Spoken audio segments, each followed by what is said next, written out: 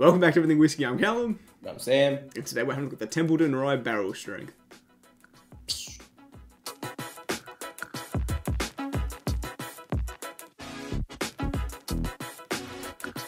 Alrighty, today we're doing the Templeton Rye. Bit of a difficult one to talk about, just because it's a little bit, well, it's very controversial. The whiskey itself in this glass, we actually are quite fond of. It's pretty nice. Punchy, but it's not bad. The brand itself, Templeton, is Bit sketchy. full of is probably like the best way to kind of explain it. If you look into their past, their history, their kind of just like things that have come up in the news about them, they're a bit sketchy. They've got their origin story and their whiskey background and the whiskey story and this and that. And if you read it, it is all pretty much not real and just made up. Now, disclaimer, this is what we've read, vaguely on the internet, and we're not claiming that these people are liars and stuff. So just a disclaimer so we don't get sued.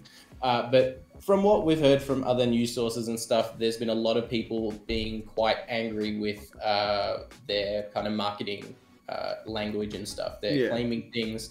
They're not open about they claim like an old, they use the original old family recipe from ages ago by some dude.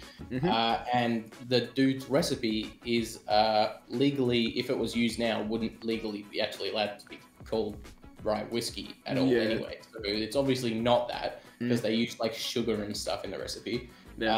Also, after you go through their, sift through the millennia of just crap about like just their origins and their little, blurb and stuff, you realize with a little bit of close inspection that they don't even make their own whiskey, and it's sourced, which is not a problem in itself as a basic thing. Sourcing has been around as long as whiskey has been, and is huge, and it's just no one has an issue with it. But they completely, they don't tell you that. They hide it completely. They pretend they make it and all that kind of stuff, and that does really kind of rub people up the wrong way. Basically, this is the cask strength version, barrel strength. It's 57.9 ABV, 115.8 proof. It is 100% rye.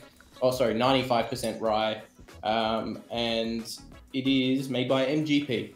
So Midwestern Grain Products, the kingpins in that area, making whiskey. And as just kind of like a quick little thing, if you're not sure, if you can't figure out, it's not obvious when you're buying a whiskey, if you want to figure out if the people selling it or the label on it is the people who actually made it, just look on the label, either the neck or in the smallest print they can possibly do. It'll say, for this one in, for example, it says produced and bottled by Templeton. It's strong. It's like green. It's green and hot. It tastes like vegetation. Tree sap. It smells like vegetation. Huh? Tree sap. Yeah, it's got that heavy tree sap note, but like, it's weird. It's got this caramelized like brown sugar to it, but it's so outshined by this just intense barrel impact. It's so barrel bitter. It's like a Booker's or something. Yeah.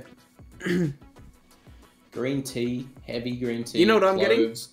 getting? When you've like going through a burnt out area, especially in Australia with the eucalypts. I'm getting that kind of I'm getting that. On like the kind of like I know you. So I think you said that before about it. It's like walking through like it's like charred vegetation forest, and then having like you can smell the eucalyptus that's had its eucalyptus oil like cooked out of the tree, and it's kind of like in the air. And it's got that kind of like toasted, charred note to it as well. No, I definitely agree with that. It's got a lot of eucalyptus.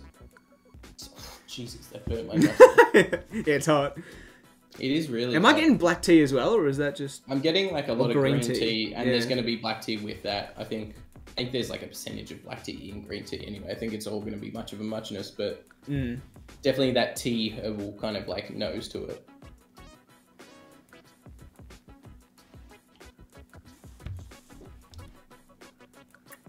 It's just the green tree sap. It's the green notes and the barrel bitterness, like that bitterness that kind of just like sucks the moisture out of your mouth, and then all it leaves on the palate is just like that pure ethanol, and it like really does kind of like increase in temperature.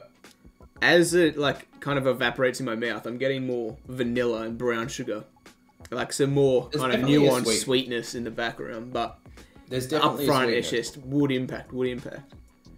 The sweetness in there is nice, but it is overshadowed by those kind of harsh green and barrel bitterness. I'm just getting a lot of barrel bitterness for me. I'm getting black pepper now on the nose. Getting tons of tea, especially more black tea on the aftertaste, like that dry finish. It's like you've just kind of like sucked on a tea bag. Wet tea bag. Yeah, super dry. I like the sweetness in there. Would be nice if there were more dark fruity notes in there, because it is very everything about it is quite consistently bright and punchy. I think it could do with some cool kind of dark notes, like if I was getting chocolate and coffee and stuff, which are notes that I do often get with some high proof ryes. I get some dark chocolate, like you get the cocoa beans, and then Knob Creek, exactly. It's got the similar notes with the barrel bitterness and the vegetation turned down, but then some of the sweeter, more like it's just balanced Indian notes better. Turned up. It's a bit more balanced, and it's like 15% less.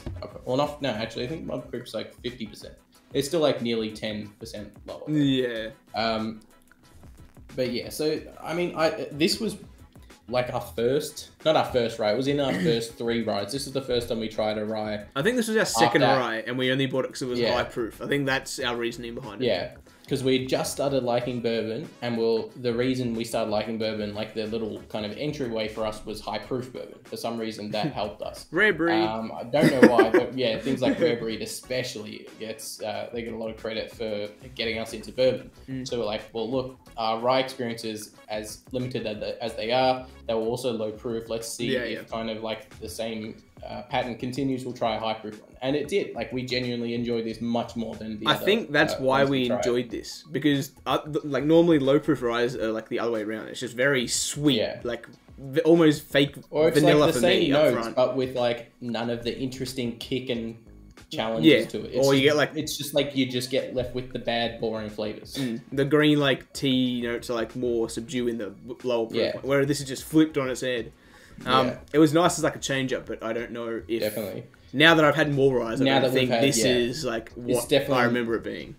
No, I completely agree. I think we put that a bit higher than what it is in reality, or at least what it is now compared to when we first tried it. It's dropped a few rungs. It's still nice, but it's just rough, to be honest. It's still quite enjoyable if you're ready for that kind of thing. If you're an Isla person or already a high proof bourbon or rye person, this isn't gonna like be anything new.